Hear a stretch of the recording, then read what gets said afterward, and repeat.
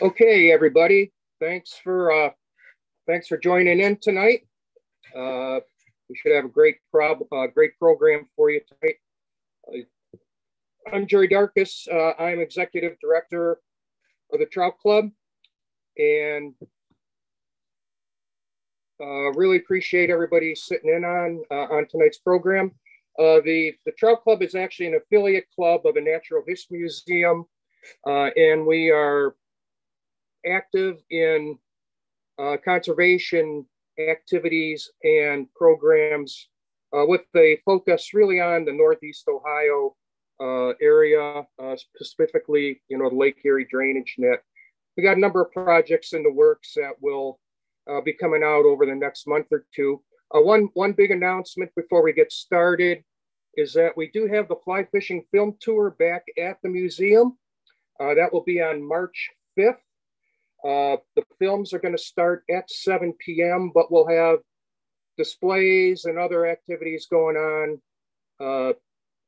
opening up, I think, around 6 o'clock. And in order to get tickets this year, you can go directly to the film tour website and purchase them. We will have some for sale at the door, possibly, but expecting that it will probably sell out prior to the event. So it's flyfilmtour.com, and there'll be a schedule with all the events. And our presenter tonight is Karl Weixlmann out of Erie, Pennsylvania. I've known Karl for a good number of years, and we bump into each other quite a bit on and off, steelhead fishing around, the various streams in Ohio and Pennsylvania. Karl is a noted guide and author. He has, I know you've done probably dozens of magazine articles, and you've got one book that you did by yourself, Great Lakes Steelhead and Salmon. And I know you've co-authored another book, Keystone Fly Fishing. I think you did the Northwest Pennsylvania part of it. And rumor has it you've got another article coming, or another book coming out sometime in the hopefully near future. So without wasting a lot more time, Karl, I'll turn it over to you. If questions come up, you can put them in the chat room. We'll keep a monitor on that. Really, we will, that's fine if you want to ask the question, directly at that point too. We just want to try and keep the program moving in that too. So anyhow, Karl, let you get rolling, buddy. Okay, thanks a lot and have fun.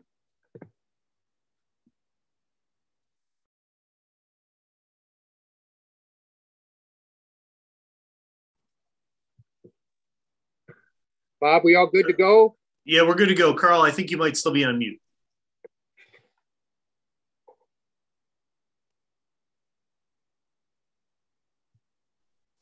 How about that, boys? Can you hear me? All good. Well, look at that library George Klein has behind him. No wonder he's so darn smart, huh? Anyway, so I want to thank you guys and thank the Cleveland Museum of Natural History Trout Club for inviting me to do this program tonight. I've done this program more than once locally and over in Ohio. But I know you guys got a lot of new members involved in the Cleveland Museum of Natural History Trout Club. So I hope they find a lot of the things I'm going to talk about tonight very interesting. I also want to thank Richard Bobby, who did all the graphics and helped put this slide program together for me. And I also want to thank Jack Hanrahan for doing all the photography on this fly fishing, the surf zone of Lake Erie. The one thing I want to let people know is that these strategies and these techniques and these fly patterns that we're going to talk about today, it can be used throughout the entire Great Lakes region. It doesn't have to be just limited to the Pennsylvania shoreline. Everything will work on the Ohio shoreline It'll work on the Michigan shoreline. It's going to work on the Lake Ontario shorelines too. So it's not just a specific area where you can have success catching steelhead off the beach. I think you can do it pretty much on any Great Lakes or near any tributary that has an actual steelhead run. Next slide, please. So you can tell I was a lot younger there and I looked a lot better, but we'll go to the next slide after that one too. Okay, here's what we're going to talk about tonight. Lake Erie South Shore. I used to call it an untapped fly fishing resource because before you had people like me writing about this, you were able to walk lots of beaches on your own and not run into anybody. But one of my more successful articles I ever wrote for Fly Fisherman magazine was about catching surf zone steelhead. Certainly since then, I've seen a lot more people fly fishing the beaches.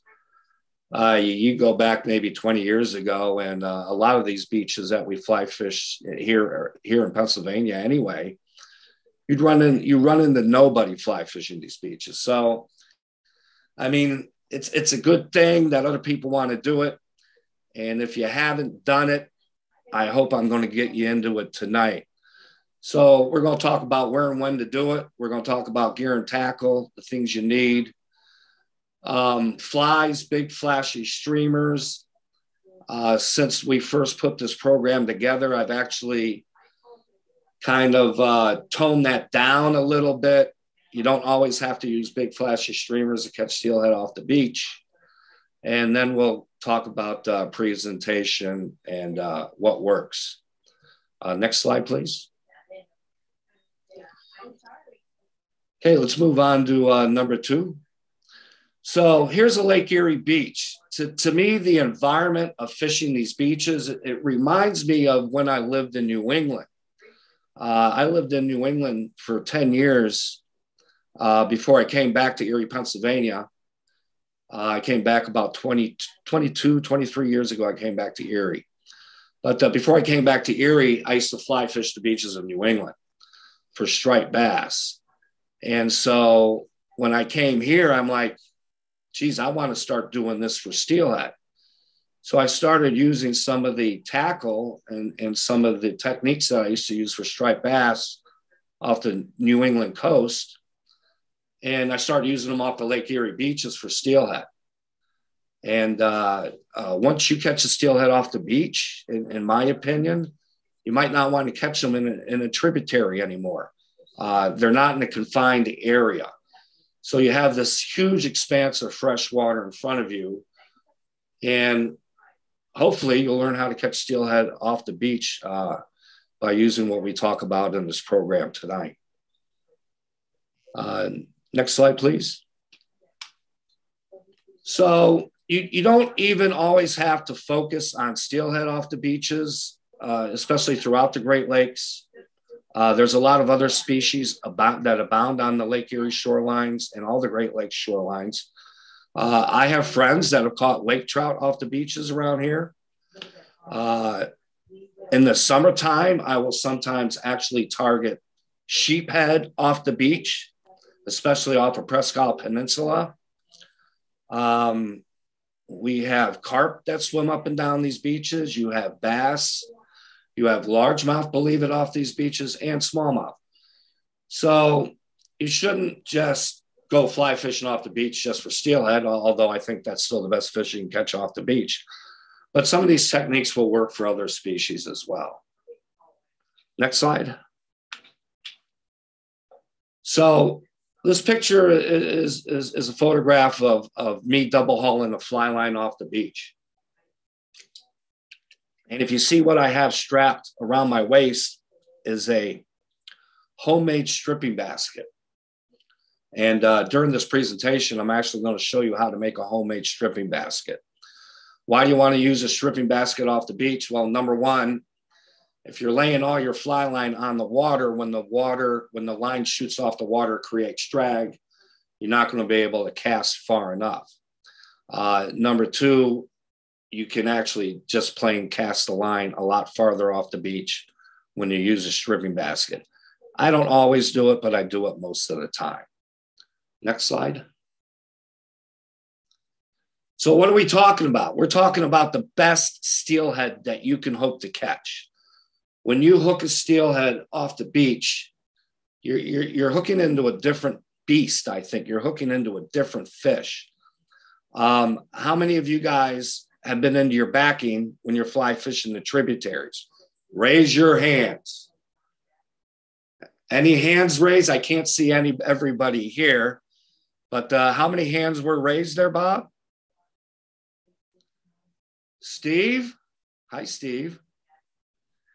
So, okay, Steve has raised his hand. So I can count on maybe one hand how many times I've been into my backing on a tributary. Maybe two hands, maybe one and a half. Most of those steelhead that I hooked that went into my backing were up on, big water rivers like Salmon River up in New York, places of that nature. But the neat thing about catching a steelhead off the beach is you're literally catching the freshest run steelhead because it hasn't even actually run a tributary yet. You're going to catch the chromiest steelhead that you'll ever catch. And if you've never seen your backing, you're probably going to see it on the first or second fish, first or second steelhead that you hook off a beach. The fish are just immaculate specimens of the species. Next slide. Oh, personal watercraft. Here's another way you can fish off the beaches. What slide number is that? Number 10. A lot of my fishing off the beaches is wading. You don't have to use a personal watercraft. When I talk about a personal watercraft, I'm talking about a lot of people are really into kayaks now. A lot of people, I'm starting to see kayaks on Lake Erie now. I've even gone off these beaches in Lake Erie on float tubes. You got to be real careful putting a float tube in front of Trout Run in Pennsylvania now, because the boats will come in between your float tube and the guys fishing from the beach. I had a boat come in between me one year, and I looked down in the water and I got spoons flying right by my legs dangling in Lake Erie. So you got to be real careful about that. But I've always really enjoyed fishing out of pontoon boats off these beaches. Like I said, a lot of guys are doing this now with kayaks. But you don't have to have all that gear. You can certainly catch a lot of fish just by wading. And sometimes you do not want to wade. You do not want to step in the water. And we'll talk about that later. Next slide, please. So what you want to do if you're going to throw a personal watercraft, or whether you're going to wade fish one of these beaches, is you want to wait till you have optimal conditions. What are optimal conditions? We normally are looking for southwest winds, south winds, or southeast winds that aren't putting a big wave crashing into the shore. But conditions on Lake Erie, as anybody that's boated on Lake Erie or fished down in Lake Erie, you know that conditions can change drastically within hours. Next slide. So even when you're using these personal watercraft off of these beaches, you want to kind of read the water the same way you would read it from if you're actually standing on the beach. You can see here, Rob is casting into some darker greener water, which is an indication of deeper water along these shorelines. This happens to be photographed in front of the mouth of Elk Creek. There's nobody on that shoreline. There's nobody on that shoreline. I think if you went out there next October, you'd see a little bit more people on that shoreline. Next slide, please. So even using these personal watercraft, where we also are utilizing double haul techniques, and I have a whole series of slides where you can learn the double haul that Richard put together for me And we'll get into that later too. Next slide. Okay, personal watercraft. You can also use a kayak, a float tube, or a pontoon boat to get away from people on the beach.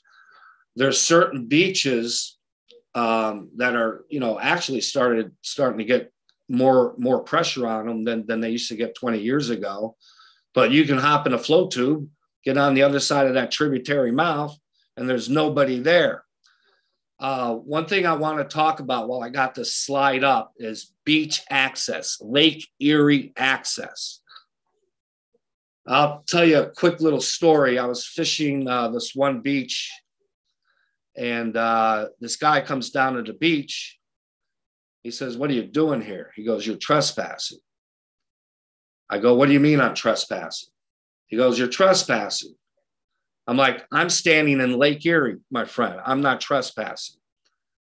Lake Erie is a navigable waterway used for public commerce. The public has the right-of-way access along the Lake Erie shoreline to the high water mark. Now, where that high water mark is, there can be some arguments there. We're waiting for Don Benzikowski, a PAC grant, to come to one of our meetings where he's actually got a formula to where you can find the high water mark. And the high water mark isn't just necessarily where all these branches and trees are pushed up on the bank. The high water mark does change, and it is kind of seasonal. But if your feet are wet, if you can drive your boat to where you're standing, you are not trespassing. So this guy calls the state cops down. State cops comes down. I'm guiding two guys off this beach, and it's an overcast blast of a day where we're hooking lots of fish. And these guys thought they were going to get arrested. So state cop comes down. He goes, "This guy says you're trespassing." I say, "No, I'm not trespassing. I'm standing in Lake Erie." Lake Erie is a navigable waterway used for public commerce. I have right-of-way access to it. He goes, "Oh, okay." So then they call a waterways conservation officer. Waterways conservation officer comes down. He goes, "Karl, how did you get here?" He didn't say, "Karl, this guy says you're trespassing." He says, "Karl, how did you get here?" I said, "Well, I walked down this one tributary to the Lake Erie shoreline. I made a right-hand turn. When I got to the beach, I kept my feet wet. I walked all the way to this position. That's how I got to this position right here with my feet wet." He goes, "Oh, okay."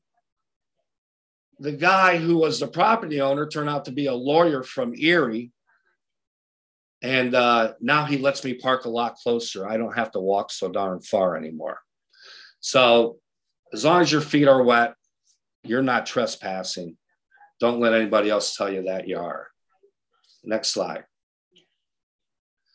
So here you can see a progression of slides that we took on this particular day. And you can see that the surf conditions actually got rough. So it started off real nice and calm. Surf conditions get rough. A lot of people think that you can't catch steelhead off these beaches when the surf starts to get rough. That's totally false. You can catch a lot of fish off these beaches when the surf gets rough. You just got to be careful when these waves come into you that you don't get knocked over. It kind of helps if you turn your hips to the wave to kind of break it from going over your waders. But sometimes the fishing can actually get better when the water gets a little bit dirty from the action of the waves. And then the fish are not so spooky as they would be if the water was crystal clear. Now, I actually prefer the water to be crystal clear because I like to see them swimming down the lake coming towards me. That's just my personal preference, but even in rough water conditions, you can still catch steelhead off the beach. Next slide. So as you can see those 3-4 foot breakers hitting the beach behind Rob right there. And we took those pontoons back into the shoreline, did some blind casting, and hooked up on a couple of fish that morning before it got too rough to fish. Next slide. These are the conditions I like. I like nice, clear, calm conditions. I like that water crystal clear. One of the reasons why I like it so much is because that's how I learned how to catch striped bass up in New England off these beaches. You can see them swimming through the first trough off the beach, the first trough off the beach. You can see them coming down. When you have these conditions, you can actually visually see pods and actually sometimes large, very large schools of fish coming down the beach. What they're doing is they're searching for a tributary mouth. They're kind of sniffing around, and they basically will come in, go out, come in, and go out. But I look for a south wind, which makes that beachfront calm. I want clear water. And to me, it's just a lot more fun when you can sight cast to schools of steelhead or pods of steelhead. It's a lot more fun to me than to actually fish dirty water and not see them. I'm not saying that either or is the best way to do it. I think most people that cast the fly like to cast the fly to a sighted fish. And that's what I like to do too. But it's like cooking a bonefish in fresh water. You got to lead the fish. You got to let that fly sink before you start to strip. And bonefish won't cartwheel 6 times going airborne in a row like steelhead off of Lake Erie Beach will. Next slide. Okay, you want to get happy, guys? You want to get smiley face like that? Go to your nearest beach that has a tributary mouth near it. Start exploring it. It doesn't matter whether it's a harbor entrance. It doesn't matter whether there's some flow going out into the lake. Sooner or later, steelhead will swim along these Lake Erie shorelines. If you haven't targeted Lake Erie steelhead before, I certainly hope that some of you would give it a try. Hi, Sue. Next slide, please. Okay, what are we talking about? We're talking about absolute total chrome bright fish, fellas. Next slide. Let's talk about where and when to fish for surf zone steelhead on Lake Erie beaches. Okay, like I said, you can do this on any Great Lake shoreline.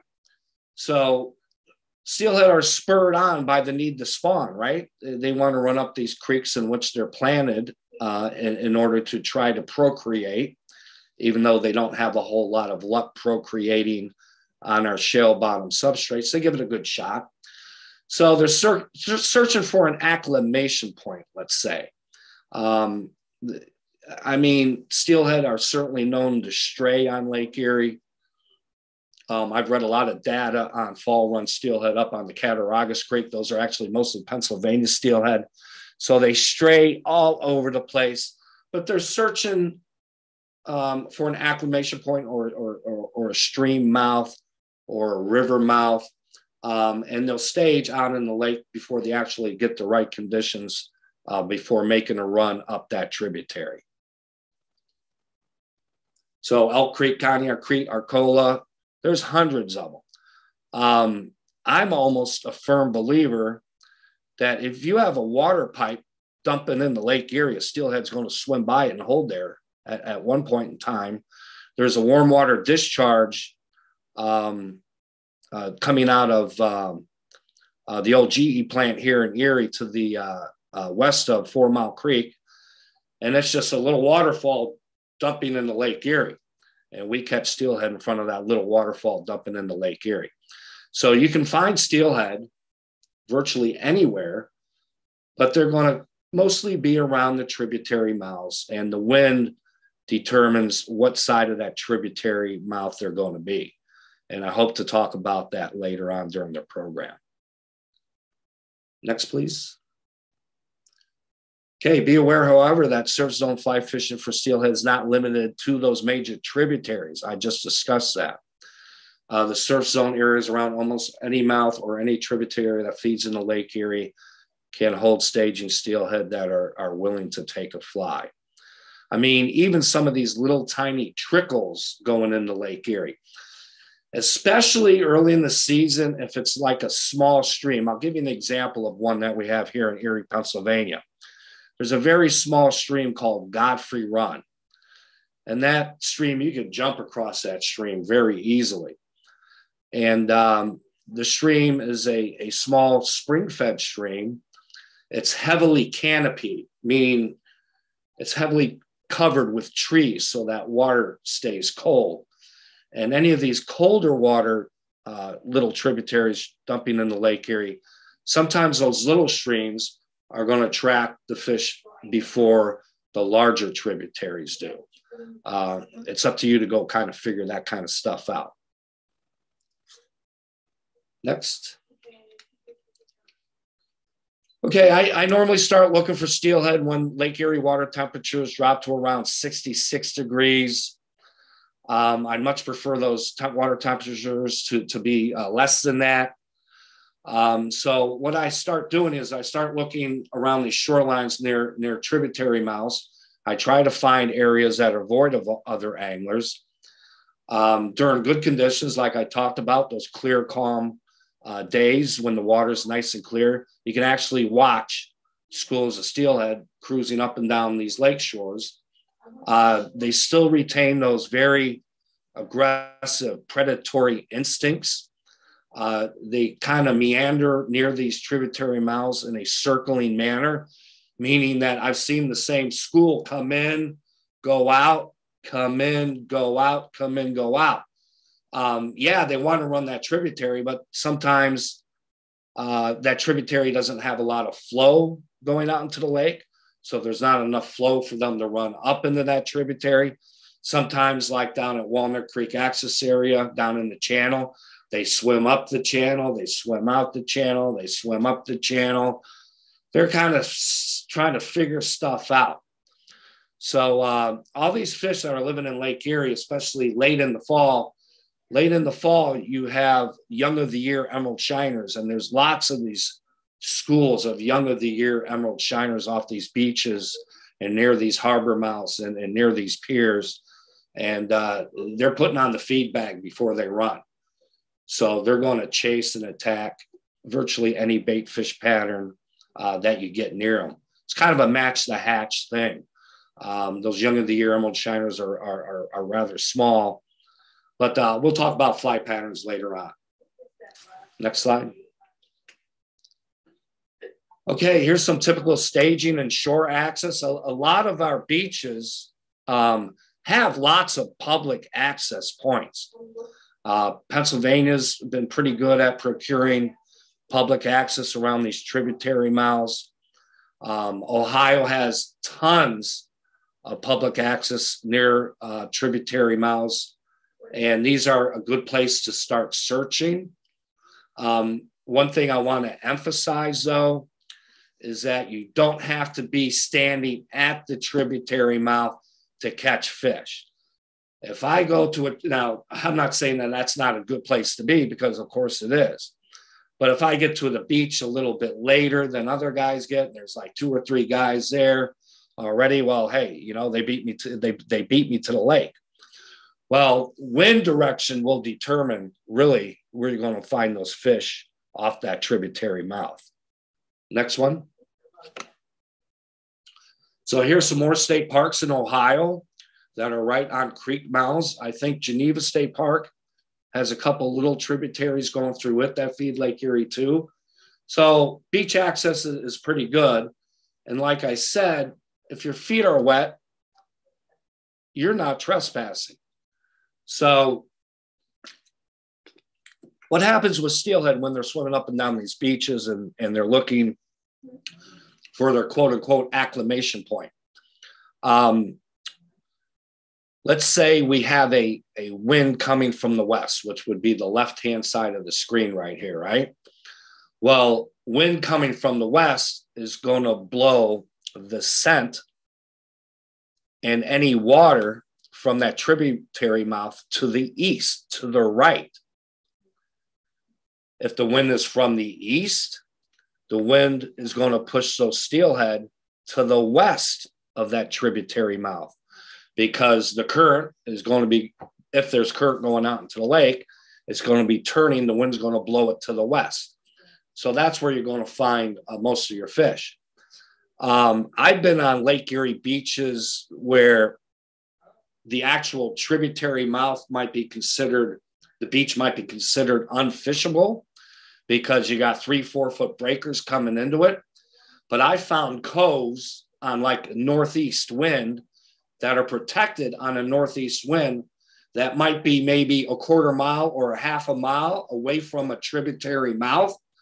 And those steelhead will actually pot up and school up in these coves, either to the west or to the east of any of these tributary mouths going into Lake Erie. Because basically most of our tributaries are flowing north into the lake, correct? So you really kind of adjust where you're going to find fish off these beaches by which way the wind is blowing. Next one. Here's another place in Erie, near the mouth of Elk Creek, Lake Erie Community Park. Lake Erie Community Park has a tiny little tributary going through it that dumps into Lake Erie, and you can catch steelhead there too. It's just to the east of the mouth of Elk Creek. So if you go to like a popular beach fishing access point, there's usually other opportunities nearby. But you got to hunt them down. You got to put in the footwork. You got to go there and see if they're there. Next slide, please. Best way to see if they're there? Usually, if I go to a beach, you want to see fish jumping. You want to see fish rolling. You want to see fish porpoising. I look for those south winds that I've told you about. I like those clear, cool nights that will result in a calm shoreline and a colder water temperature, especially early in the morning, especially early in the season. We talked about sight fishing to these cruising fish. South winds create that clear and calm condition. North to northwest winds will eventually create mudlines along the lake, depending upon how, what that mile per hour. Usually if the wind's going over 10 to 12 miles an hour, those waves coming in from the north, northwest, or northeast will usually create a mudline along the beach. I've been on some beaches where there's a terrible mudline on Lake Erie, but the flow from the creek going out to the lake is actually crystal clear. Go figure, huh? Sometimes you just don't know until you go do it. And that particular day that happened, there were steelhead cruising in and out of that dirty water into that clear water going out into Lake Erie. But sometimes these mudlines really depends how long you have that turbulence occurring.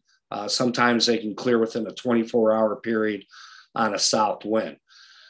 Guys, there's no CFS gauge on Lake Erie to tell you whether the water is dropping or whether it's going up.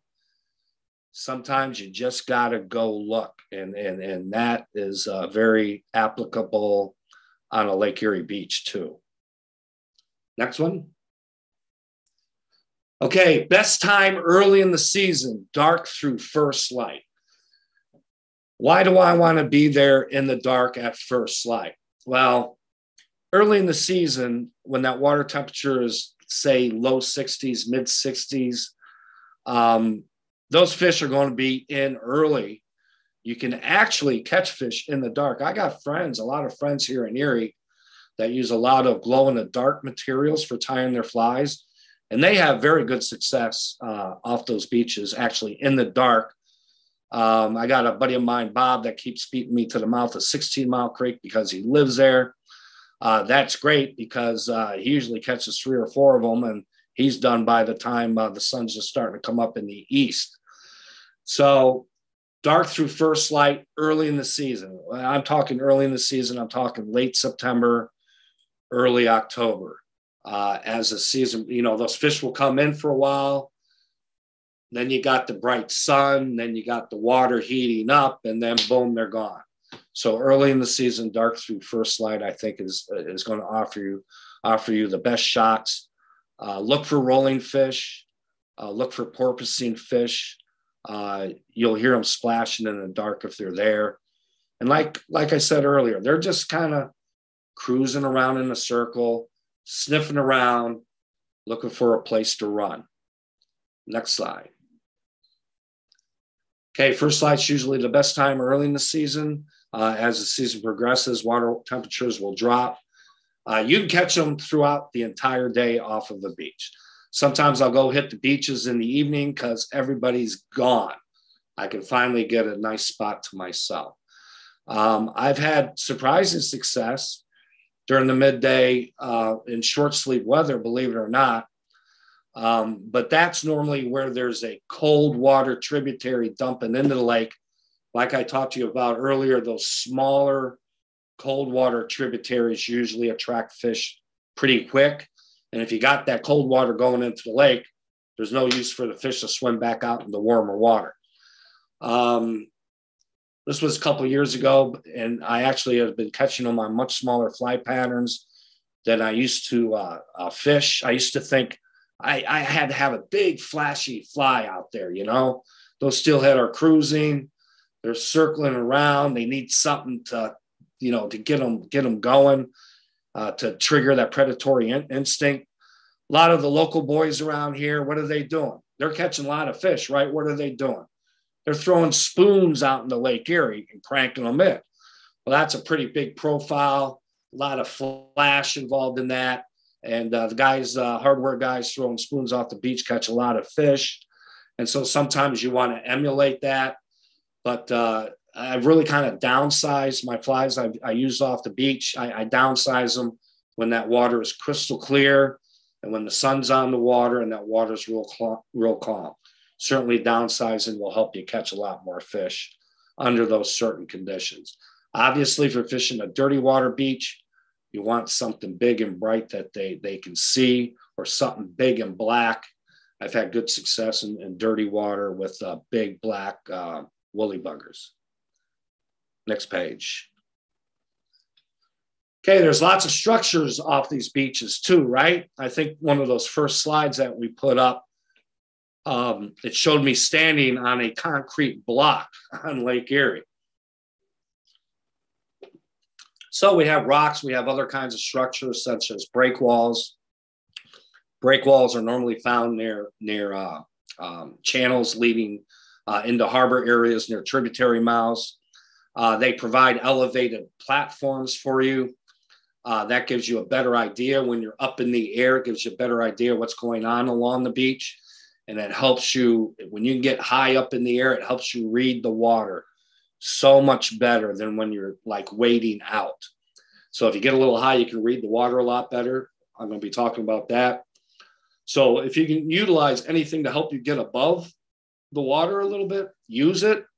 Maybe stand higher up on that sandbar on the beach, or that gravel bar on the beach. If you get up a little higher, I can even remember of reading articles about people that fish these lakes out west for a specific type of cutthroat, a Lohontan cutthroat. I'm not too sure what they were called, but there's some lake out there called Pyramid Lake, I think it was called, where the fly fishermen that fish those beaches out on these lakes, they actually carry a step ladder to the beach, and they get up on that step ladder and start casting from it.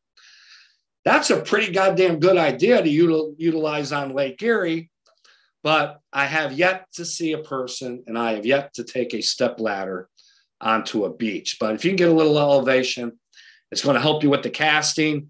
Lots of piers, there's lots of, you know, rocks and old break walls jutting out in the Lake Erie. If you can get a little elevated, I think it makes the fishing a little bit easier for you. Next one. Okay, read the beach as you would a stream. We already talked about the fish will already show themselves by jumping or breaching. One thing I do look for is I look for bait fish scattering, just like salt water. I mean, you're fishing an inland ocean, just like that excellent book that Jerry Darkus wrote. You're fishing an inland ocean right here. So you have the same type of fish behavior. You have predatory fish chasing bait fish near shore. You can see bait fish scattering. Sometimes I'll see seagulls dive bombing bait. Well, if you see seagulls dive bombing bait on Lake Erie, there's probably some steelhead underneath them pushing them to the surface, right? And that doesn't have to be by the actual tributary mouth. Like I was saying, the wind blows the fish up or down these beaches. You got to figure out where they're going to be on that particular day that you're going to fish. Next one. So best time to familiarize yourself with the beach is on a sunny, clear, calm day. That allows you to read the water. It allows you to see color changes in the water. Color changes in the water are an indication of depth and shallowness. Light colored water, sandy colored water, pebbly colored water is shallow water. Dark green water is going to be deeper water. So a lot of times I'll walk these beaches away from these tributary mouths and I'm looking for drop-offs, or I'm looking for those dark green troughs that actually it provides basically a road. It's like a cruising corridor for steelhead swimming up and down these beaches. Now, the other thing you need to understand is these steelhead that are swimming up and down these beaches will stage. They're not going to be constantly moving up and down. Sometimes you can find a trough either down to the east or to the west of a tributary mouth where the steelhead are laying in there like tarpon laid up down in the Florida Keys. You might not see them, but I catch a bunch of fish by fishing these darker colored troughs somewhere in the vicinity of a tributary mouth. And I'm catching a lot more fish out of these troughs. 1, 2, 3, 4, 5. I'm throwing the fly into the same area and I'm getting bit. That tells me these fish are holding in these areas off the beach. They're not actually cruising at that point in time, but they use these troughs and these dark depressions as like roads to travel up and down the shoreline. And I already told you about bait fish and bird activity. Next. Okay, gear and tackle, what you're going to need, fellas. Layered outerwear to match the weather conditions. I like a baseball cap so I can see into the water, number one. Breathable waders. You got to have polarized glasses. You can't fish a beach without polarized glasses. That helps you determine what the water color is. It helps you determine whether that water is shallow, helps you determine whether it's deep. It helps you determine whether you can actually see that school coming down the beach, swimming towards you. So, yeah, you know, wear what you got. I don't think it's all that important, but I do like a pair of 5mm boot foot neoprenes in the wintertime. And I will tell you, I have actually caught fish off the beach in the winter. But that's another story for another time. Let's keep moving.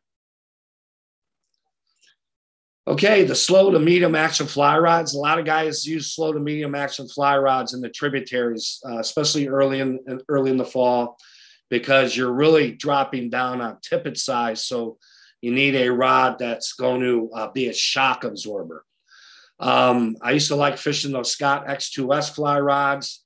I really think most people that are fishing off the beach, the bottom line is if you want to cover water, you got to be able to bomb the line, right? So you're going to want a fast action fly rod for bombing the water. That's if you want to cover a lot of water moving up and down a tributary, trying to locate where fish are. 7-weight fly rods are good for most conditions on the beach.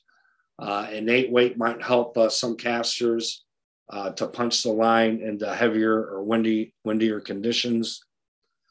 You don't have to have specialized tackle for fishing the beach. I think you can still catch a lot of fish by going down to the beach with your standard steelhead rod, 9 to 10 foot 6 or a 7-weight or an 8, whatever you got, and a weight forward floating line. If the fish are in close to shore, that's what I'm going to be using most of the time. If I'm searching for fish and I'm walking up and down the beach trying to find fish, I'm normally going to be throwing some type of shooting head fly line. Next one. So yeah, I've been using those Rio outbound clear tips. The front portion of the line, it's approximately 30 feet, maybe 28, sinks slowly. It's seamlessly integrated into the rear portion of the line. The rear portion of the line is 60 feet of thin, level, floating running line. The running line is what allows for distance casting. The head section is going to be a lot thicker fly line, creates drag along the guides, slapping against the rod blank. That creates drag. It doesn't shoot quite as well, but once you get that heavier 30-foot head, 25 to 30-foot head out beyond your rod tip, you can double haul that fly line and you can bomb it anywhere from 60 to 90 feet. Normally, I'm going to use, if the water's clear, I'm going to use 12 to 14 foot fluorocarbon leaders. I don't think you have to have fluorocarbon leaders. I think fluorocarbon's overrated. I've caught plenty of fish on nylon tapered leaders, so to 1 or 2x off the beach. I've had big steelhead hit a streamer so hard that they've broken 3x on the hit. You got to know that they're intent on killing and eating your streamers. If you're using intermediate or sink tip clear lines or sink tip lines, I don't see a lot of use for sink tip lines. If I'm fishing like off a break wall, that's where sink tip lines are going to be more applicable. But a lot of times, most of our Lake Erie beaches are pretty shallow. And if you want to get that fly down a little bit deeper, I just like a loop-to-loop tungsten leader. But that's not even necessary all the time. You can catch a lot of fish off the beach with your standard steelhead fly fishing gear. Next one. Do-it-yourself stripping basket. Why go to Orvis and blow, what are they now? $80 on a stripping basket? You can make your own stripping basket by going down to Walmart, buying one of those Sterilite containers that you see. So what you do is you buy one of these Sterilite containers, grab that drill, start drilling your drain holes in there. So if water comes into your stripping basket, it will drain out. It won't push your fly line out of that stripping basket. I use a bungee cord for wrapping that around my waist. I will usually position that stripping basket off of my left hip because I'm right-handed. The Sterilite containers that you buy, anywhere approximately from 8 to 12 inches. You just want to make sure they're deep enough, maybe a 10-inch depth on those. Drill 1/4 inch to a 1/2 inch drain holes. And then I drill small 1/8 inch holes, and I put zip ties up through the bottom of the stripping basket. What those zip ties do is when you're stripping the line back into your stripping basket, the zip ties keep that line coils separated and displaced. Instead of coils being piled on top of each other, that will sometimes tangle. When you have those zip ties up through the bottom of the stripping basket, it separates those coils, it spaces them apart, so that when you get that shooting head out beyond that rod tip and you double haul that fly line, the shooting line will jump from that stripping basket much smoother than if you didn't have them in there. So use some zip ties up through there. You can make one of these for probably $5. Why spend 80 when you only have to spend 5? But that's just from living in Erie, PA. We're just blue-collar boys at heart. Next slide. Big flashy streamers. Boy, I talked a lot about big flashy streamers. I'm watching those guys chucking spoons off the beach. Man, they're catching more fish than I am. I need to fish a big flashy streamer.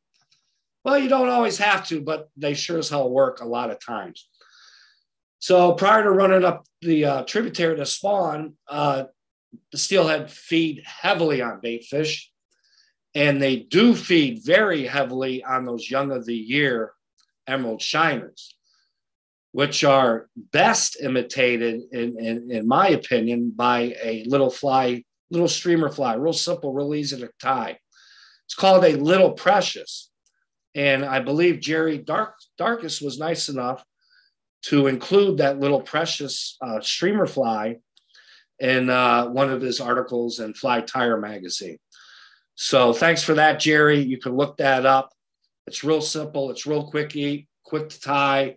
It's the ultimate guide fly. I can crank them out quick, and they catch tons of fish, even in the tributary itself. So these spinning rod guys, they're throwing long casts. They're fishing spoons. They're fishing spinners. They're covering a lot of water to attract a cruising fish. They catch a lot of fish. So I started fishing. When I first started doing this, I love stripping in those big flashy streamers. I love watching those steelhead chase it right into the beach, right off my rod tip. And then one day, they wouldn't hit that fly. I'm fishing that big flashy streamer. They kept following it in right in front of me, and they turn away. They wouldn't eat it. They turn away. They wouldn't eat it. Well, it just wouldn't trigger them. It wouldn't trigger them because I think I needed to really match the hatch of what they were feeding on Lake Erie. And I actually wrote about this in one of Matt Sapinski's journals that he's got a new online magazine. I've done a little bit of writing for Matt, and I talked about matching the hatch of these young of the year emerald shiners. So that little precious is a great imitation of those young of the year emerald shiners. I'm not saying that those big flashy streamers don't catch fish. If they're turning away from your fly and you're not getting them to eat it, go a little. It's like tributary fishing. Go smaller, go sparser, go a little bit more natural. Next slide, please. Bait fish imitations, emerald shiners, preferred food source of Lake Erie steelhead, olive and white clouds or minnows, olive buggers will catch a lot of fish, bunny strip streamers that you incorporate some flash materials in. I got a buddy of mine, Lord rest his soul, Mark Wyman, who said the only fly you need to catch a Lake Erie steelhead is a white woolly bugger off the beach or in the tributaries. And you know what? He could be right. Next one, please. Okay, weighted marabou streamers are really, really easy to tie. You got 1, 2, 3, 4, 5 steps to tie them. Little marabou on the belly, little marabou on the wing, some dumbbell eyes, throw a little flash off that tail. Boom, it's done. It's going to catch fish. Next fly. Oh, I like using the barbell eyes, those dumbbell eyes.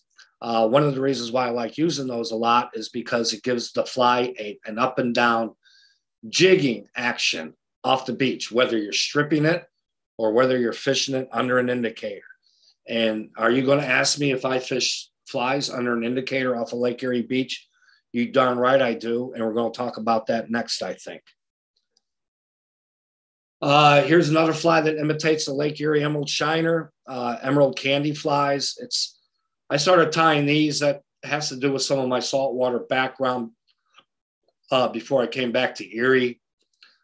These are tied with mylar tubing. We used to tie flies up there called sand eels that imitate a bait fish up there.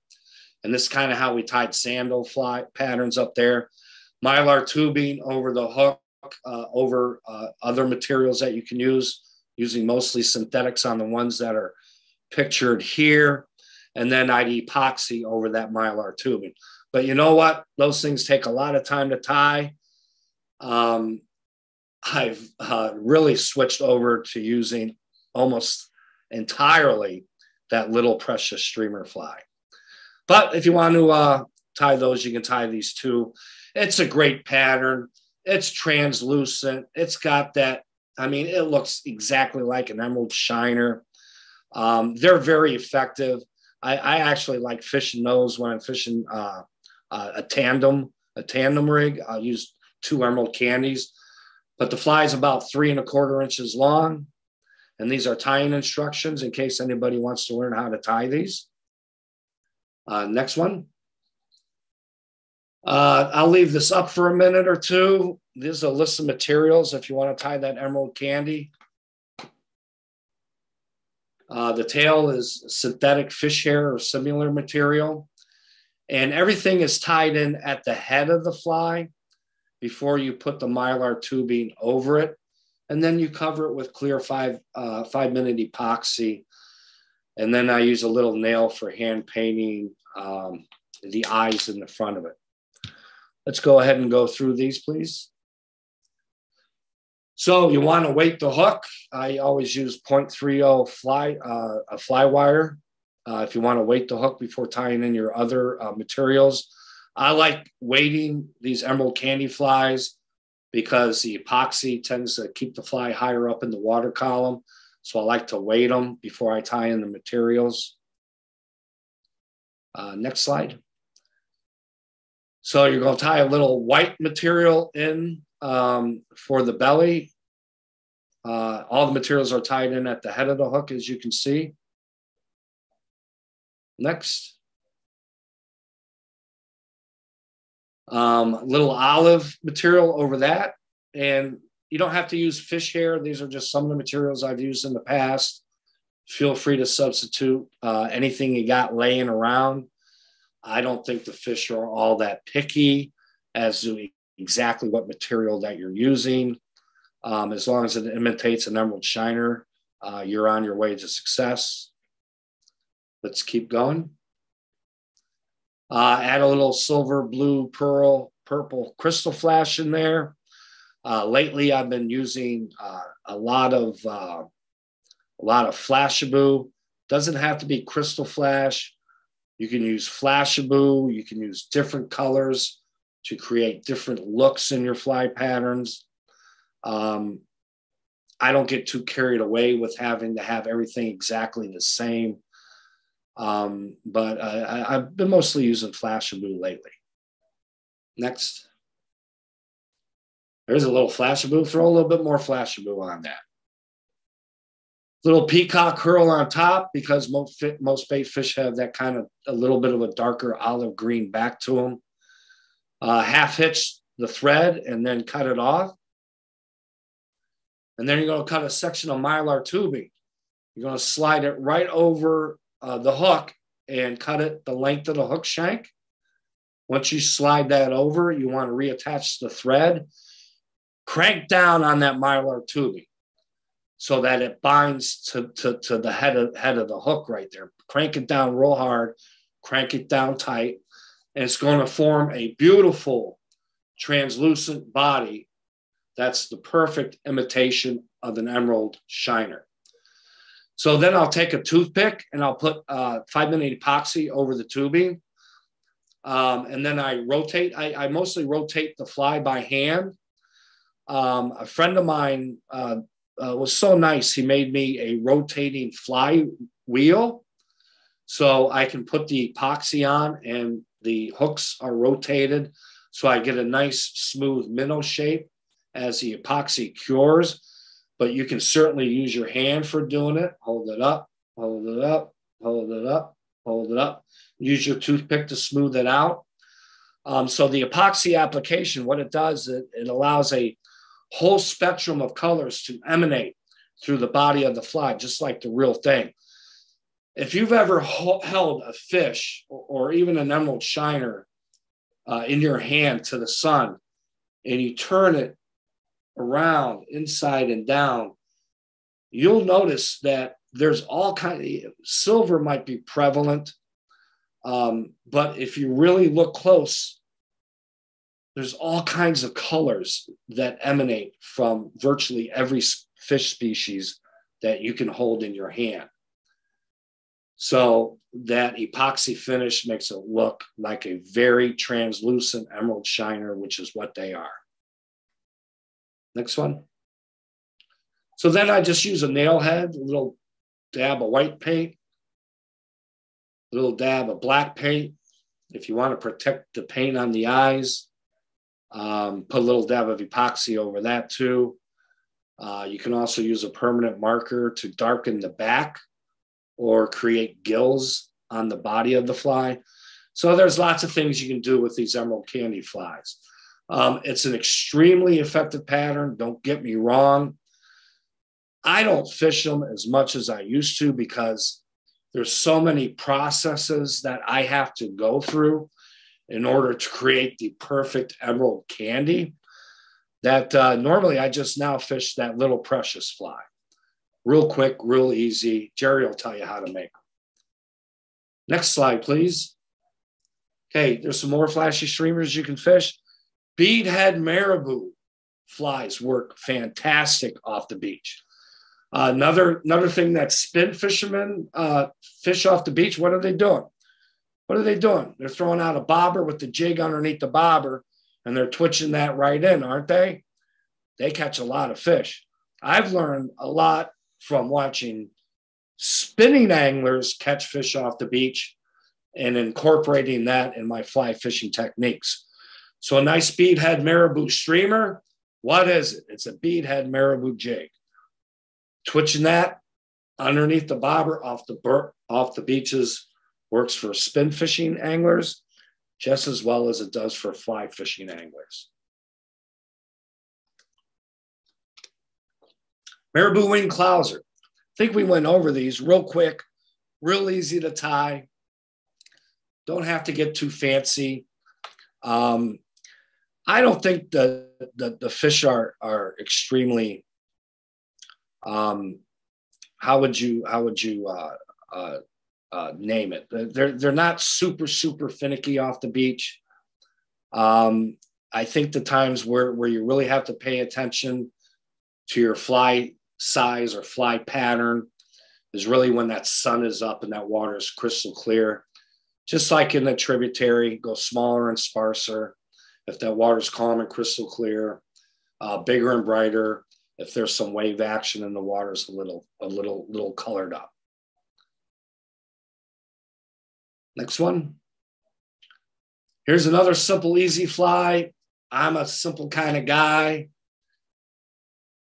I mean, you know, I like Leonard Skinner, simple man. So I like to try to tie simple flies. This is a lot quicker and easier to tie than emerald candy. And it's just basically material stacked on a hook. A little white underneath for the belly. That's actual silver Christmas tinsel that you hang on your Christmas tree. And a little bit of crystal flash on top of that. Next. Marabou tail clousers. They catch a lot of fish. I think by adding a marabou tail to it adds a little bit more action to that fly as you're stripping it in. And those dumbbell eyes or those barbell shaped eyes give that fly a jigging up and down motion as you're stripping it in. So it looks like a wounded bait fish. And bunny strip flies. These flies generally tend to work a lot better when the surf is a little bit dirty. You're going to be putting out a much bigger profile that the fish can see a lot better. The surf's a little messed up. There's a little bit more movement in that kind of fly. Much bigger profile. I also like going big and black when that water's dirty. I'm not positive why black works so good in dirty water. I think the fish can just basically see it better. So water dirty conditions go much bigger. Bunny strip flies seem to be quite productive in those types of water conditions that you can encounter off the beach. Am I done yet? No, I'm not done yet, fellas. Come on now. Presentation of what works. Let's talk about how to catch them, huh? These are the key steps to the double haul. Let's see what we got. So what you want to do is you want to strip off about 70 feet of fly line, and you want to coil it into your stripping basket. You want to make sure that when you put your fly line into your stripping basket that you're putting it in the right way so that it don't all tangle when you make a cast. Sometimes you got to learn the hard way. Next one. So arrange the coils so that the line shoots from the top of the coils and not from the bottom of the coils. Next one. Okay, here's where you get into actually hauling the line. A haul of the fly line is basically a pull of the fly line. If you're right-handed, you're going to be hauling the line with your left hand. If you're left-handed, you're going to be hauling that line with your right hand. So you want to start the back cast in the first haul with the line by pulling away in the opposite direction of the rod hand. So I could kind of go like this, vroom. That's the action, vroom. Pull it down. That's the haul. Haul that line. I always tell people when I'm teaching them to fly cast to accelerate and stop, accelerate and stop, accelerate and stop. That's the first haul of the fly line. Next slide. Here is where everybody makes their mistake. They do not follow the line. With me, it would be my left hand. They do not follow the fly line back into the rod. So you just made a big haul of line, okay? Your hauling hand will be down below you now, down by your waist area, but you didn't follow it back. So once you perform that first haul, follow that fly line back with your non-rod hand. You have to do that. Otherwise, you cannot make that fly line fly out of the basket. If you don't follow it with your left hand, you will not be able to properly execute a double haul fly cast. So with the line hand, immediately follow through and sync with the back cast snap or the back cast haul. Next one. On the forward cast is when you initiate the second haul of the fly line. What this does is it increases line speed on the forward stroke of the cast, and it loads your rod. Once you get your timing down, you will feel that rod bend. If we go back into one of those earlier slides, you will see that rod bent to the max.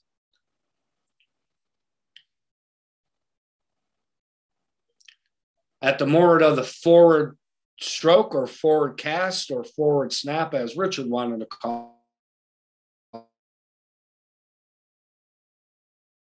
in my left hand, because I'm right-handed, go, you let it go, and those coils that are in your stripping basket are going to fly right out of it.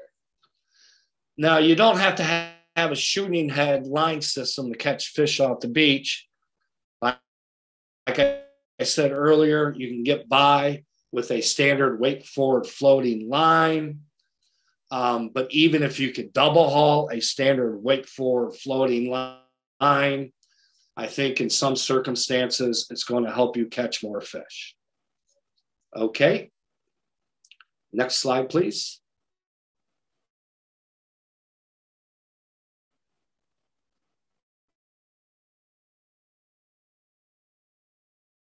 Keeping the line in sync with the forward cast. That's pretty much self-explanatory.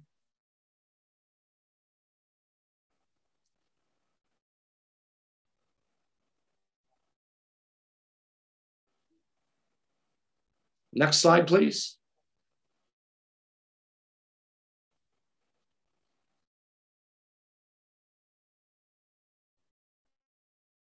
Okay, two good double hauls should put the forward section or the head section to go just 1, 2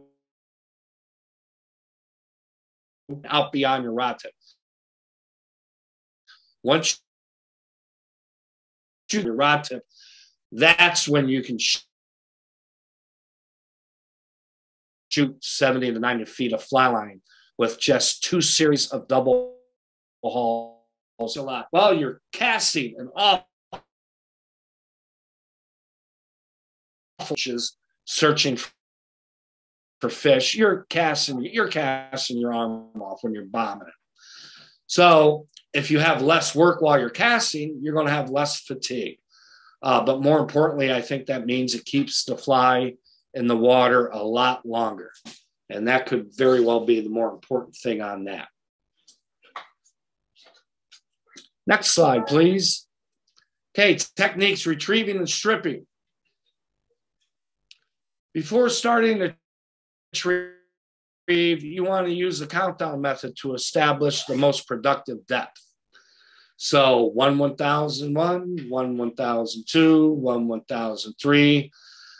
A lot of times I will throw that fly in front of me to see how many seconds. Let's say I'm wading waist deep. I'll throw that fly in front of me, count it down to see how many seconds it takes to hit the bottom. And I'll say, well, that's 3.5 feet. It took me 1 1001, 1 1002, 1 1003 seconds for it to sink. Well, that water out in front of me, I think, is 6 to 8 feet deep. So then you're going to want to go 1 1001, all the way down to 1 1008 or 9 or whatever it may be. So you want to kind of use a countdown method to kind of figure out how fast is that fly going to drop through the water column before you start stripping it in. So here's one method that we used to use in saltwater, and I've hooked a lot of steelhead doing this, believe it or not. A lot of guys just want to strip that fly, strip that fly, strip that fly. But this is a saltwater technique that does work around here, and I don't see too many people doing it besides me. Once you've made the cast, you actually tuck that cork handle right up underneath your armpit, and you're using both hands to strip the fly line into your basket. Try as you might, I really don't think you can outstrip a steelhead that's bent on eating your fly. You do want to, vary your retrieve. Sometimes you can rip that fly and they're going to slam it. Sometimes you want to hop it, let it sink, hop it, let it sink, hop it, let it sink. Try different retrieves. It's just like any other fishing. Different retrieves will work in different water conditions. Water is a little bit dirty, maybe a much slower retrieve to give those fish time to find that fly in the water. So try different retrieves, but fast stripping is a general technique that works good. Another retrieve that works is to pull the fly. This is like a Bob Clouser retrieve. He uses 1 to 3 foot spurts, and then he gives it another twitch with the end of the line at the end of the strip while keeping the line tucked under the rod handle. I always like keeping that rod tucked under, the fly line tucked under the cork on the rod handle. So when a fish whacks it, I can tighten to it and get them hooked up. So one of those Bob Clouser retrieves is he always adds a flick of the wrist at the end of the strip to give it a little bit more fly action. A bobber and a fly? No way. You're kidding me. Bobbers? I thought they're called strike indicators. Well, strike indicator is just a bobber, right? When it dunks, you set the hook, right? Just like a bobber. So floats, bobbers, strike indicators, whatever you want. I've caught a lot of fish doing this off the beach. I generally like to do this when there's wave action on the beach. When the water's calm, I like to strip them. When the water's a little wavy, I like to use a fly underneath a float because that fly underneath the float is going up and down in the water because that bobber is going up and down on the surface of the lake. So this can actually be a very deadly technique using it. I like to use this technique when I'm a little closer to the tributary mouth where fish have a tendency to go out and come in, go out and come in. So you're actually keeping that fly closer to the strike zone because those fish are sooner or later going to come swimming right back through there, right? Well, they're going to come swimming right back through there. And they're going to see that fly going doing, doing, doing, doing, doing underneath that bobber, underneath that float, underneath that indicator. It's a very deadly technique. And you can use different kinds of fly patterns underneath there. Streamer flies work doing it. Those marabou beadhead flies work well doing it. Little precious fly works real well doing it. Virtually, I've even seen friends of mine, and I've done that on occasion on my own too. You can even catch steelhead off the beach using an egg pattern. Give it a shot. It does work at times. If I can't catch them stripping, then I'll go to the indicator rig. If I can't catch them on a little precious under an indicator or a bobber or a float, then I might go to an egg pattern under a float. But can you catch fish off the beach on an egg pattern? Yes, you can. I'd much rather catch them on streamers. Most of those fish before they run are feeding on bait fish. So you're matching the hatch. But yeah, egg patterns under indicators do work. Next slide. So once that hits the water, I want to point the rod. I want to drop that rod tip down, right? I want to get tight to my fly line and give it short little strips. You can lift the rod, short jerking actions, shimmy and shake that float, bring that rod back towards you, drop it back down, take up the slack, shimmy that back towards you. Watch how those spin fishermen are fishing jigs underneath bobbers on Lake Erie. They're doing the same thing. What you're doing is you're making that fly bounce up and down underneath that indicator, and it's creating life. It's creating something that will attract the fish. Next slide. I use polystyrene floats for indicators. You can change the depth very easily. Another way to manage casting with the bobber rig is to skitter it up to the surface before you cast these rigs. The other thing I will sometimes do, in fact, I haven't talked about this, is terminal tackle. I will sometimes use small blackbird shot between my fly and the indicator. And then when you got shot on the end of your indicator, you got to lift that weight to the surface in order to be able to cast it again. So you want to lift it, skid it up, get that weight up on the surface, skid it across the surface, and you can either roll cast it or start your double haul cast on the back stroke. Okay. Commentary. Anybody got any questions out there? These are some of the topics we talked about. We talked about Lake Erie South Shore Fishery as an untapped fly fishing resource, which it is no longer.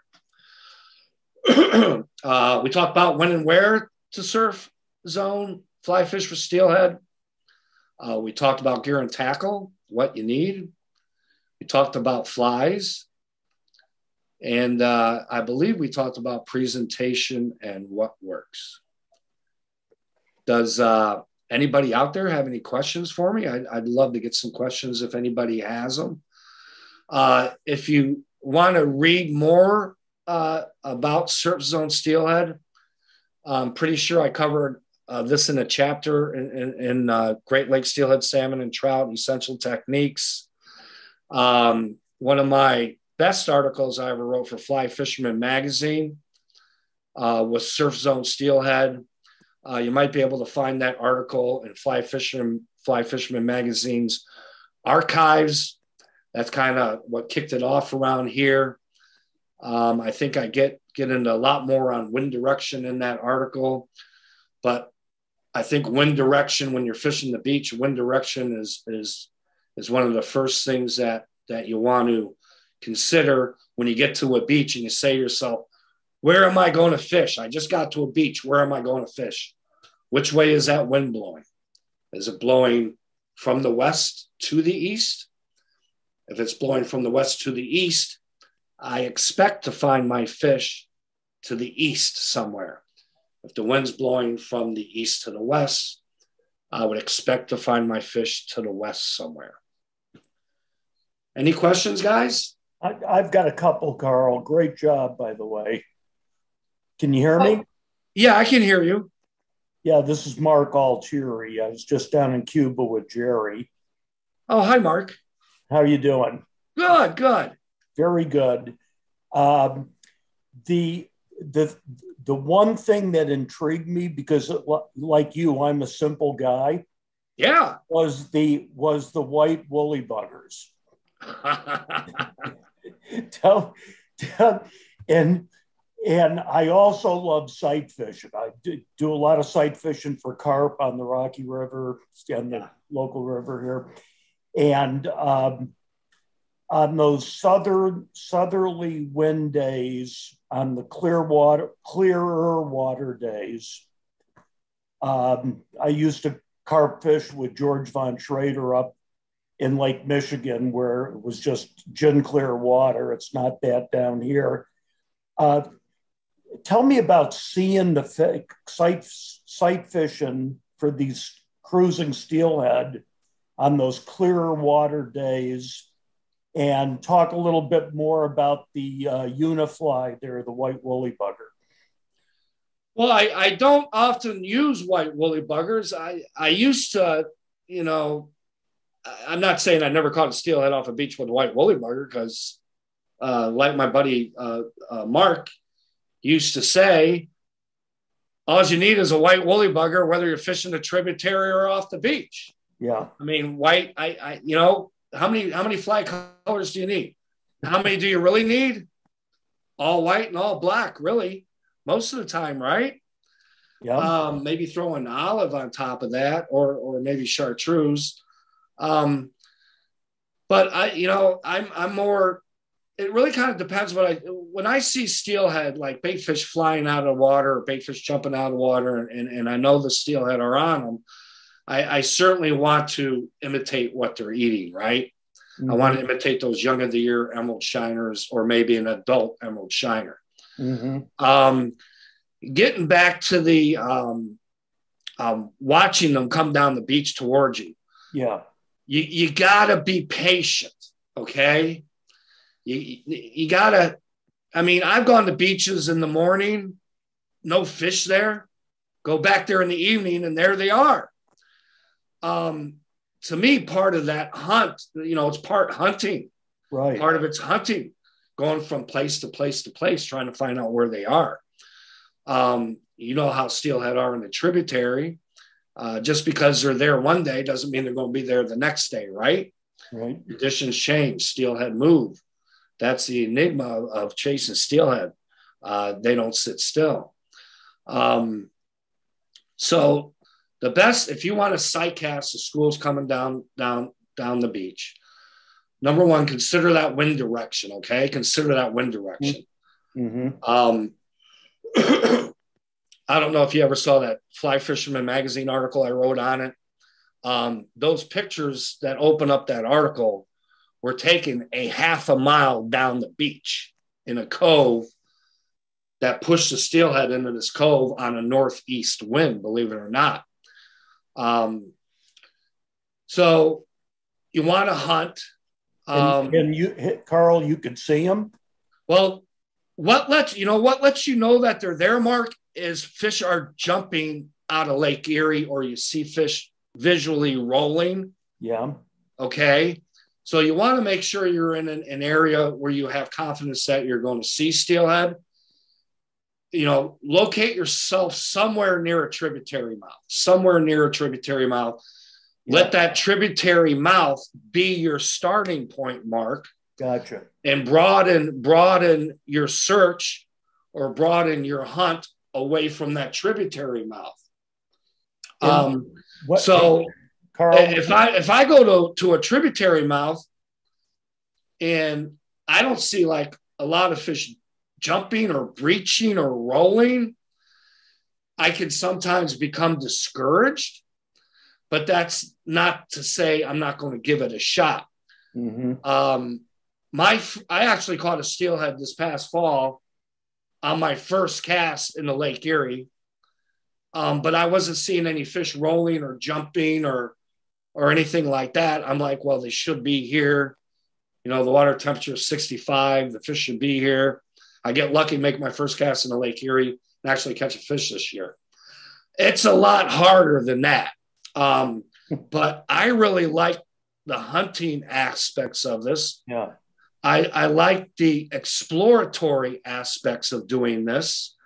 I like the search of doing this because I want to find a place where I can catch steelhead off a beach where nobody else knows that they're there. Mm-hmm. You know? Yeah. But start your search near that tributary mouth.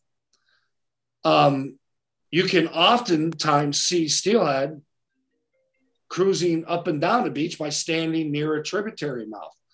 But make sure you let the wind direct you in your search one way or the other.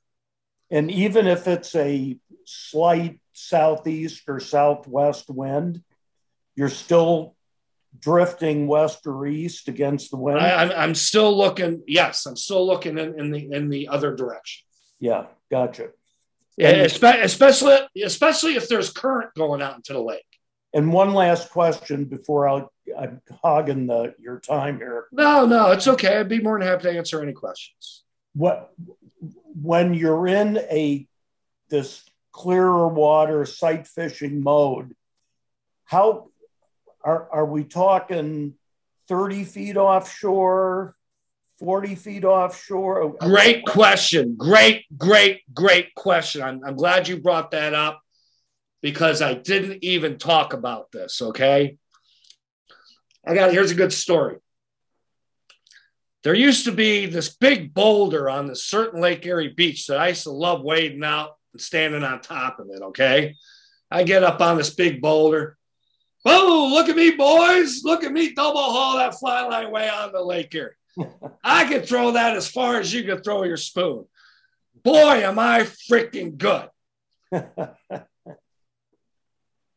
There's a guy behind me hooking fish. I hear the splashing behind me. So I back out of there, right? I go to the beach. And I got to give Ray Bouch credit. I learned a lot from this guy. So I'm on this big rock, bombing. Yeah, I'm bombing, stripping. And yeah, I'm not saying you can't catch fish that way because you can. But I hear the splashing behind me. There's a guy playing the steelhead behind me. I walk to the shore and I start talking to this super, super nice gentleman. I go, what's going on here? He goes, well, if you keep wading out there like that, you're going to scare the school off the beach. I'm like, what do you mean? He's like, if you stand on the shore, those fish will come swimming. You could poke them with your darn rod tip if you want to. Ooh. They will come into ankle deep water, knee deep water, especially at first light. The other thing to look for, Mark, is nervous water. Mm-hmm. Look for nervous water. Like if you're hiking down the beach and you see like a little ripply areas in a cove or something like that, that could be a giveaway to a big school.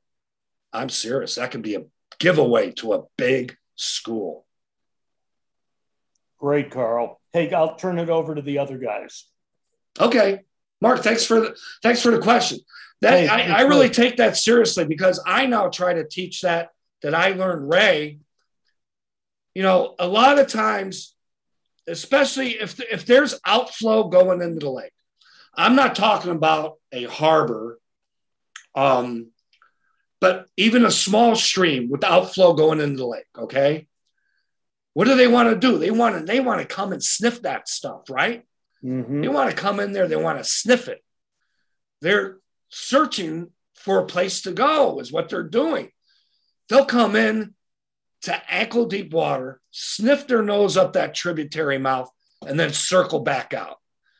If you stand still, they're going to circle back out. They're going to come right back in again.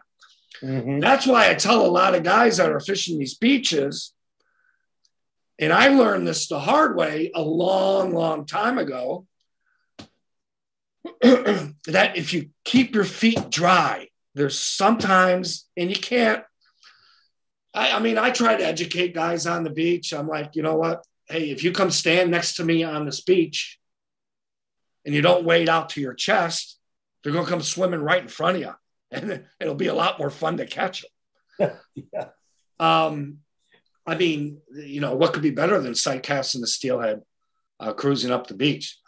So sometimes you want to wade, sometimes you don't.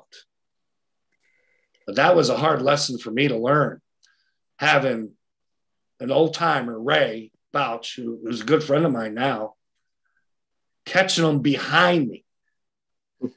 If anybody's gone down the Trout Run in Pennsylvania, you'll see guys wading out, and Trout Run is like the beach place fishing spot in Erie, right?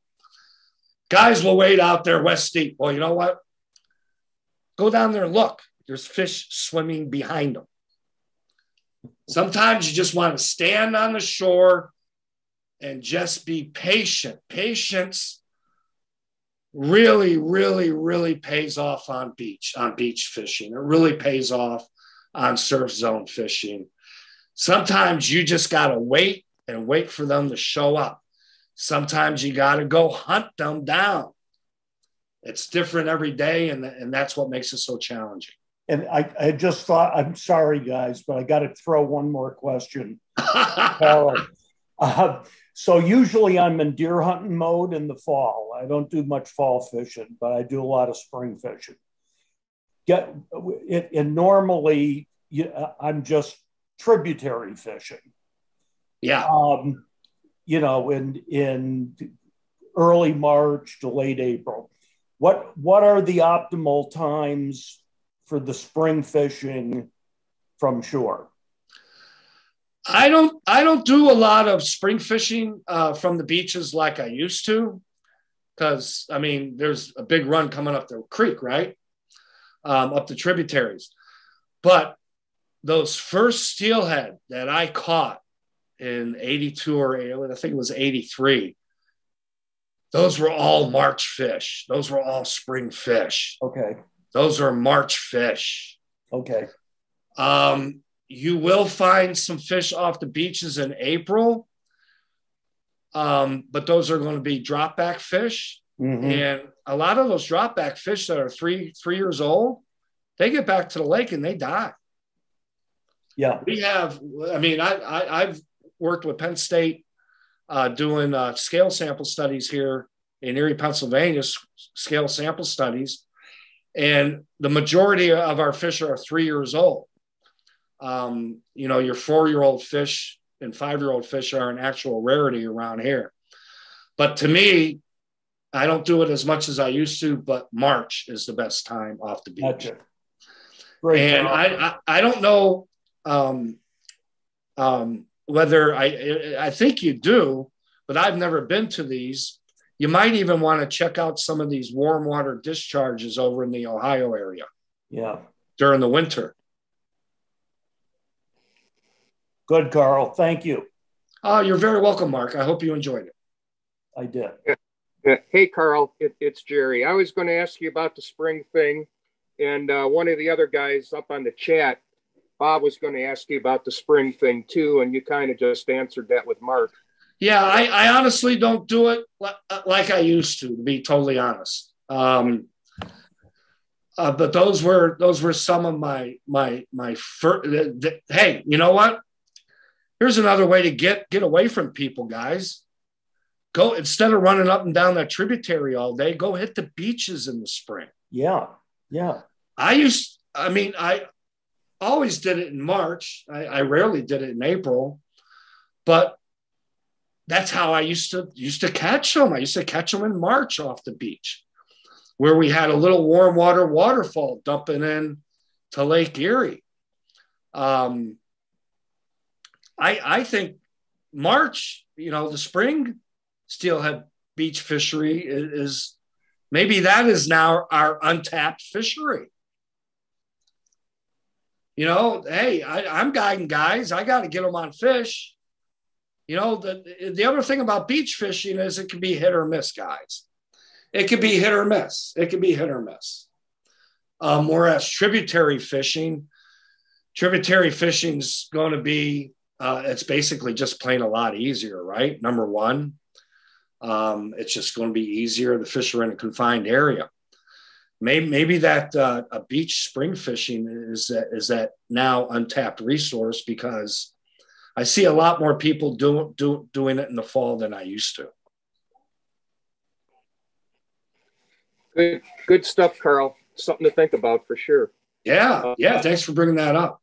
Yep. And, you know, we do have a little bit of warm water discharge stuff here. It's tough to get into them. Yeah. Along there, you know, but if you can get into them, you can definitely catch fish. So yeah, we know that for sure. So any other questions or anything from anybody? All right. Guess not. Karl, you covered stuff in great detail. Thank you. We'll have this program up on YouTube probably by the end of the week. Anybody needs to go back and, you know, for reference and stuff like that. Other than that, remember the fly fishing. You putting me on YouTube, Jerry. You're going to be on YouTube, Karl. Yep. So tell your fans, you know. Yeah, I'll tell all three of them. Okay. But yeah, don't forget the film tour coming up. Yeah. We got other stuff happening down the road. And other than that, great program, Karl. Thank you very much. Thank you guys for asking me to do it. I really appreciate it a whole bunch. And we'll probably see you somewhere on the water this spring. Peace out, fellas. Hey, Thanks, before we cut off, why don't you give everybody some contact information, because I know you do Presque Isle and all that. Yeah, I love fly fishing on Presque Isle. I'm not like a big self-promoting guy. I'm not into self-promoting or anything like that. I do have a Facebook page. I don't do other social media. My email address is flyfisheriekarl with a K at AOL.com. My phone number is 814-504-8264. And I hope it warms up next week. Maybe we'll get a little window here, but we got a lot of snow, boys, a lot of snow. Oh, yeah. Got it. All right. Thanks again. George, I want to tap into that library behind you. Yeah, there. I want to thank George. George has given me some of the best books I've ever written or I've ever read, especially the life and death of the Great Lakes. Phenomenal read. There's a great book that was published in Erie. Erie was actually the worldwide capital of commercial fishing at one time. There's a book that I have that I think it's just fascinating. It's called Fortune and Fury, the commercial fishing story of Erie, Pennsylvania. And do you know what else is so great about Erie, guys? If it wasn't for Erie, Pennsylvania, and Oliver Hazard Perry, we might not even be a country anymore. We might not have even become a country. There you go. The whole naval American fleet that won the Battle of Lake Erie, that cut off the British supply line, was built right here in Erie, Pennsylvania. Is that right? Wow. Darn right it was. Yeah. But another good book to read is Fortune and Fury. Nice job, Karl. Say the name again, Karl. Fortune, like Fortune. making a fortune. Yeah. Fortune and Fury. Got it. It's a fascinating book. I read something every night before I go to bed. I read a book every night before I go to bed. Then I get tired and then I put the book down. Right now I'm reading The Deer Slayer. Part of the Leatherstocking Tales. Yep. And it's my second read on it already. Hey, not to stretch this out, but Paul James Fenimore Cooper. Yeah. Paul wants to know about the Erie Otters. You know what? I'm sorry, but I don't follow hockey like I do the Bills. Okay. And oh my God, what a heartbreak we had. Oh, huh? yeah. Oh, yeah. One of the best football games I've ever seen in my life. You know what?